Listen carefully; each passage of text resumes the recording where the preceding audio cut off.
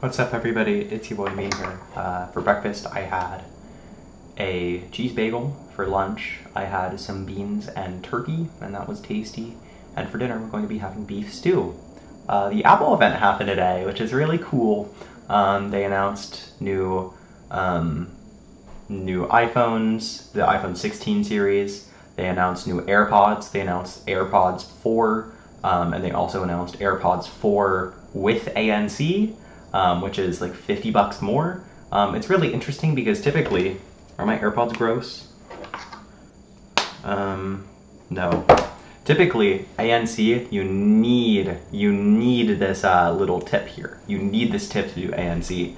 And it's very weird to try and do ANC on AirPods, like normal AirPods, which don't have this silicone tip on them. So I wonder how that's going to work out, but they are pretty cheap. Let me just look up AirPods.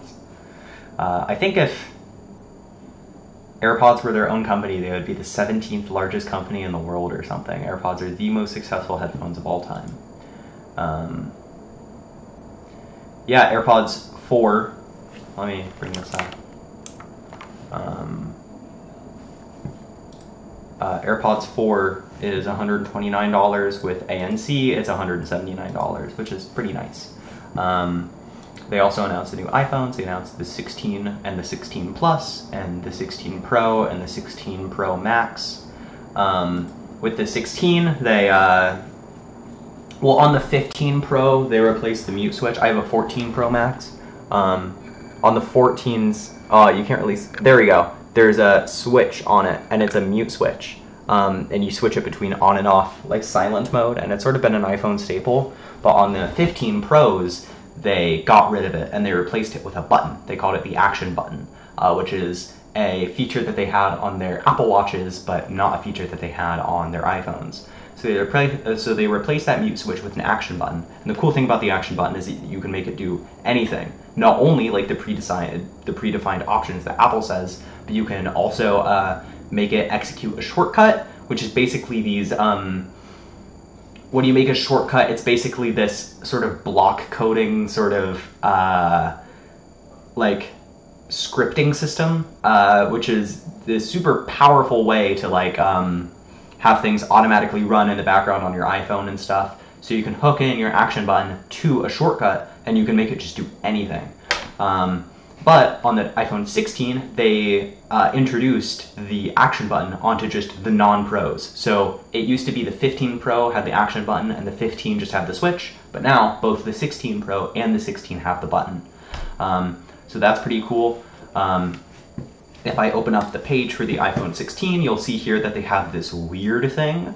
And this weird thing is actually a capture button. It's basically like I don't know, it's this button where if you press it, it automatically opens the camera and takes a photo. But if you hold it down, it starts recording a video. It also can do a lot of really interesting things in the camera app. So for example, if you have the camera open, you can swipe your finger along it to make sure to like have it zoom in and out. And another thing you can do is you can like, I don't know, I think you can maybe double tap it. And it'll make the bezel like expand a little bit around it. It'll make it a little thicker, and you'll be able to select different like camera options. And it's interesting. I'm not going to use it, and something really weird about it is I don't think it's a button. I think it's just like a different part. It's a different looking part of the aluminum frame. And what that means is that if you remember the iPhone 8 didn't actually. Sorry, there's this flying insect around my room. Oh, it's a fly, God.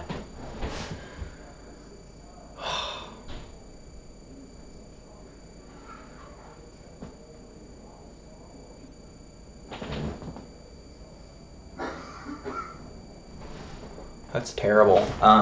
So if you think of the iPhone 8 didn't actually have a home button. It just had a sort of indented piece of glass.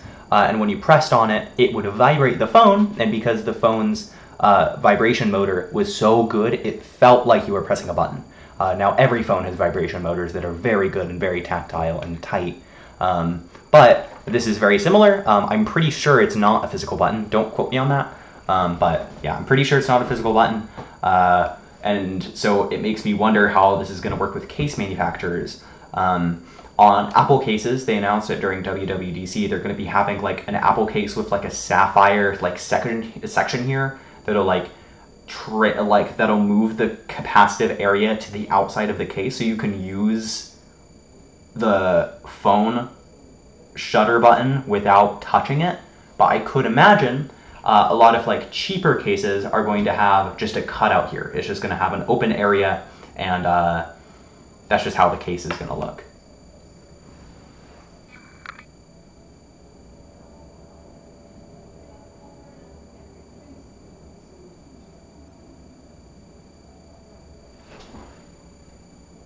I lost it. Oh well. The fly. Anyway, yeah, it's really cool. But I don't know. It's just more of an excuse for phone like premium case manufacturers like OtterBox to just charge more for their cases. I have an OtterBox Defender Pro XT on my iPhone, and it's $70. Luckily, I was able to get it half off for Prime Day when I got a new one, but it's terrible. And I bet a lot of it is because this case is the only super protective case for iPhones that include MagSafe. And I've never really used MagSafe, but I don't want to have a case that removes a feature from my phone. You know what I mean? So it's just more case-specific features for iPhones that are going to make them more expensive, which sucks, but what can you do? The cameras also look different. Let's see if you can get the colors are new.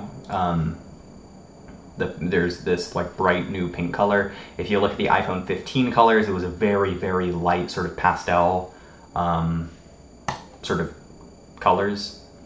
Like, will it even show you? 15, yeah. Yeah, look at how like sort of light these colors are. There is a pink iPhone here, but if you look at the 16s, there's like a particularly very pink, sort of bright pink color, and also the other colors look okay. But yeah, the cameras look different. On the, I believe the 13 and the 14, and I think even the 15,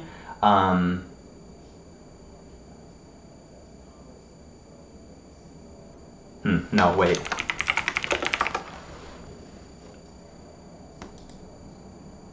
Yeah, okay, so the 13, 14, and the 15 had this sort of diagonal camera thing, which is different from the iPhone 11 and 12, which have this sort of horizontal camera. But they've reverted to the horizontal cameras, but the flash is not on the camera bump. It's flush with the rest of the phone. So instead of having like sort of a square type thing, they have more of a pill with a flash next to it.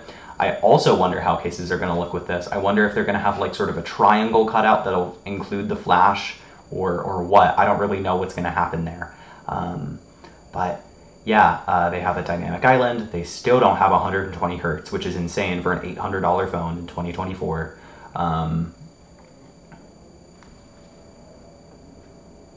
This fly is really bothering me. I don't even know how it got into my room. And oh yeah, there's the little bump I was talking about in the bezel. Yeah, I mean, that's pretty much it. Oh, they're doing, so on the Pros, if you got really close to something with your 0.5 camera, you can do macro photography. Like the 0.5 camera had autofocus, and that let you just get really close to things, and now you can do that on the 16. So, yeah. Oh, and they're upgraded how like photographic styles work. It's like filters, but it integrates into the system. Like it integrates into the photo processing.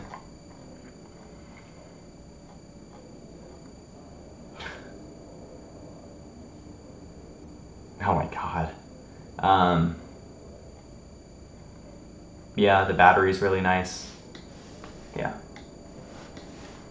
For the 16 Pros, they have, God, what do they have on this? It's a very tiny, like, there's not that much that's very cool about the 16 Pros, to the point where I'm kind of forgetting. It has a cool kind of orange titanium color.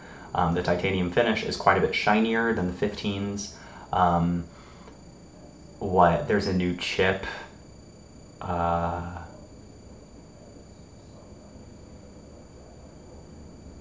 It has Wi-Fi 7. What's new about the new iPhone?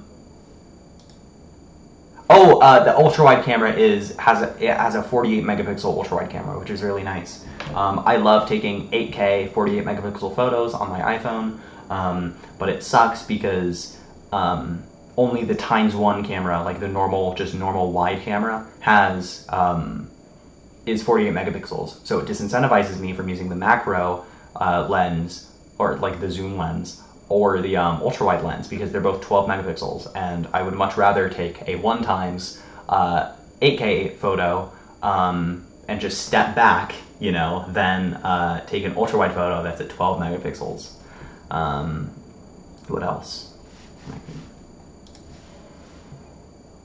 Yeah, there's the sort of new orange color.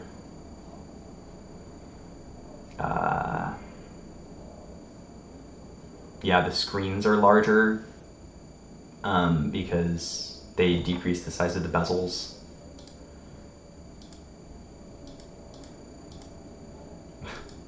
Cool.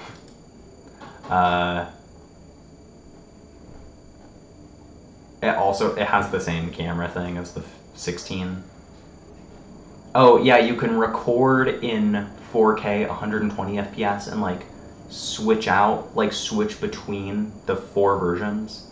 Like the 4, you can record at 120 frames a second, but then play back at 60 or 30 or 24, like in the editing. Who's using?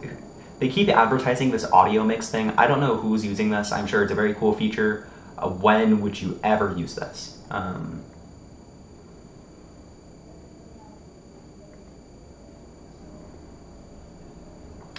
Yeah, I mean,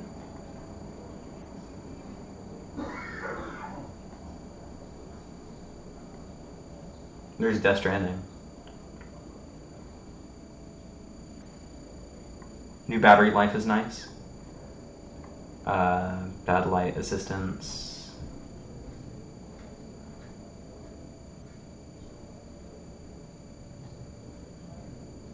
Yeah, I mean, I really liked the 15 series because it put the dynamic island on the non-pro models. It introduced USB-C. It was made out of titanium, and that was cool, as opposed to the stainless steel, which they had before. And I really liked the 14 Pros because they introduced a 48 megapixel main sensor.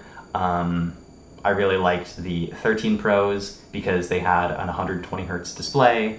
I liked the 12 Pros because they had 5G and MagSafe. I don't know. The 12 was a little silly. The 11 Pros are just historically one of the best iPhones, right? And so it's kind of strange, day of announcement, knowing you're in an off year for iPhones, like just knowing that you're kind of in like a weird, you're in a weird sort of iPhone 12, sort of iPhone 7 sort of era, or more of an iPhone 8 type of era. And it's just, it sucks, right? I mean, it's a good phone. It's cooler than the 15. It's better than the 15, or the 15 Pro. But this is really just one of those models that just makes the last iPhone cheaper. Nothing super groundbreaking except for the 48 megapixel ultra-wide camera. But, you know, it's cool. It's a nice phone. It's cool. They also announced new Apple Watches. I can actually bring up the Apple Watches really quick.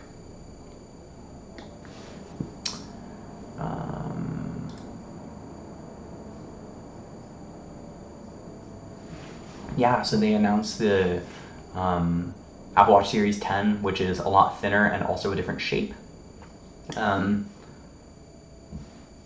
Yeah, that's pretty much it. It's also,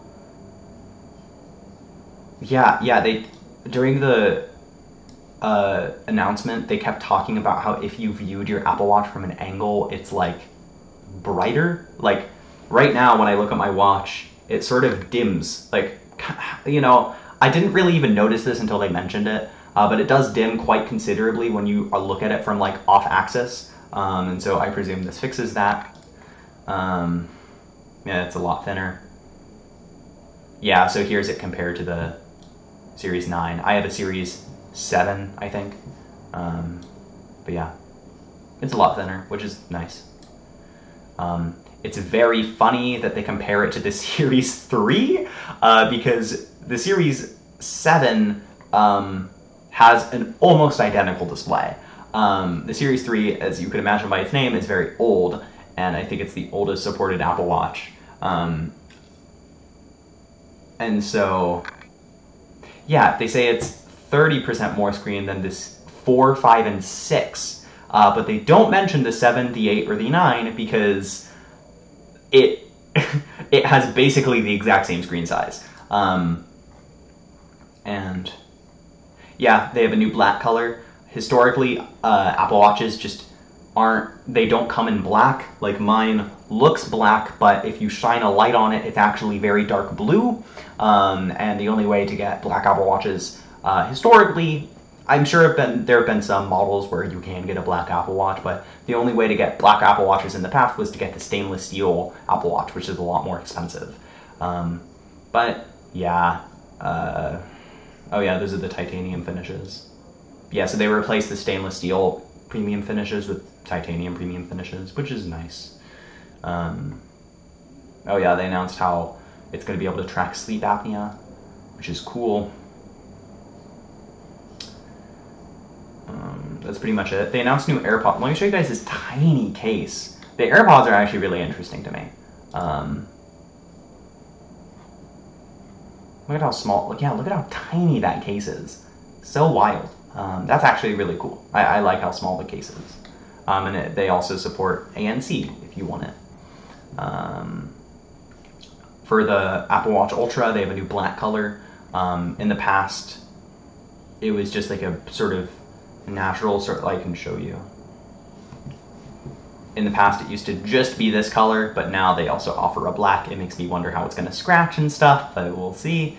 And they also offered this new Milanese loop made out of titanium, which is quite nice. Let's see. God, yeah, it's an extra $100. That's crazy. It's a nice looking band though. It's also made out of titanium, but with this very premium looking, not very rugged at all sort of band, it's obvious who the real target audience is for the Apple Watch Ultra. Like when they first announced it, it had like the Alpine loop, which, are you not going to show it? Okay, they had like the Alpine loop or like the trail loop, and there were all these very sort of rugged, like the whole thing was that each of them was for a different extreme sport. But now they're seeing that the people who get Apple Watch Ultras, a lot of them are just like rich guys, and they're not super interested in having a super rugged watch band because they're not doing super rugged things. They just want to have an expensive watch that's made by Apple, right? And so this fits that. They're also announcing some new hearing aid features for the AirPods Pro 2, which is cool. And yeah, that's pretty much it. It's cool. I like, I like Apple events. There's a reason why I watch them. They're well made, and the products are cool. I like Apple products, right? But you could just tell, I don't know, I feel like they're kind of in an off year, like the 12. But yeah, that's pretty much it. Bye. Oh, the 12 was the first iPhone to have the flat edges. That was pretty cool. But yeah, bye.